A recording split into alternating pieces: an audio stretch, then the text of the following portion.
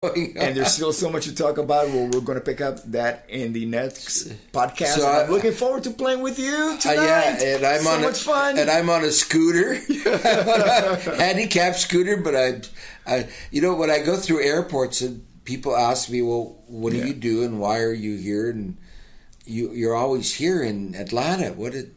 And I tell them when I tell them who it is and what I do, and they go, "This guy's playing drums. He's on a scooter. He can't get around the airport." Well, I mean, and I said to them, "Well, look, drumming, you sit down. Mm-hmm.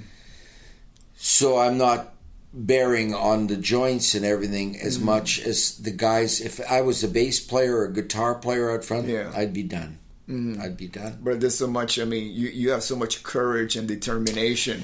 After surgeries, your knee surgeries, to still be going out there every single night and giving it 1,000%. It's incredible. Yeah, and being on these, I've been on 1,500 milligrams of ciprofloxacin for a year now, and that, I don't think that is good for your body, but it's better than the alternative. Yeah. But I gotta say, I can see the joy in your face. Oh, I love playing. Every single night. So much joy in your playing, and it just gives me joy to play with you.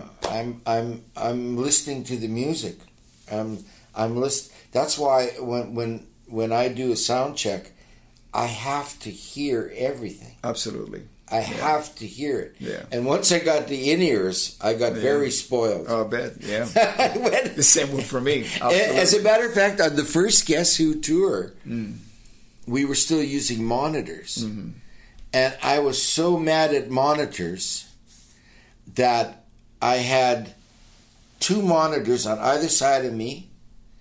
And I had my brother-in-law from my first marriage behind me with a mixing board, and he mixed my onstage monitors. So I was like pre-in-ears, right? I had 2 big ears on either things on either side of my head, like a big huge, and that's how I could hear what was going on. I got so many questions, and I look forward to continuing our conversation on the next podcast. Thank you so much, Garry. Well, I'm not going anywhere. I know. For a while. I'll catch you and right before the record comes out, because I want to get your impression, the excitement of what it means for a brand new Guess Who record. Why? It's so funny. I probably listen to that thing more than anybody in the band. I listen to it almost every flight we take. Mm-hmm. The whole record. Oh, it's a great record. It really is. Yeah, I don't know anymore. Yeah. So I like it. Will anybody else like it? I don't know. And we get to play at least 2 songs every single night from the record. Yeah. And we're going to be adding more songs. Well, I think we should play 4 songs a night. I pushed for Derek didn't want to do anything here. I said, you can't. Why? Yeah. You gotta. Yeah. Oh yes, definitely. He said, well, they want to hear but what they want is not everything, We have a certain...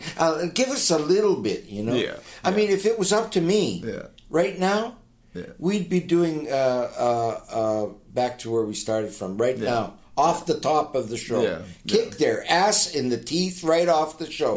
Doesn't matter. They can understand that song. It's a rock and roll song. It's not anything weird. I would be having... And he says, well, we haven't rehearsed...